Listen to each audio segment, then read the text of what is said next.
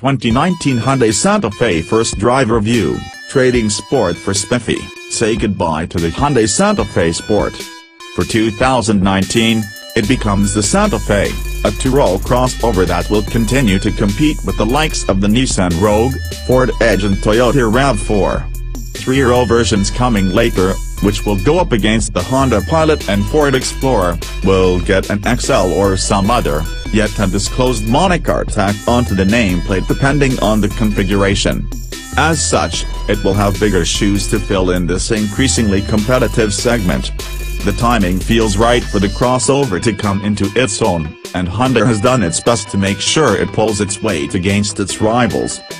With the updated name comes an updated look.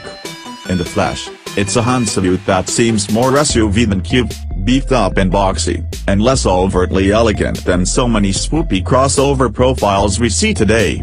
Its big, chiseled face conveys a Lexus-like gravitas without looking too complicated or polarizing. Check out this slight pinch where the cascading grille meets the front bumper. The rising beltline feels modern, while the mostly horizontal roof and almost vertical rear end feel anciently familiar. Maybe a utility vehicle can sate our thirst for wagons after all.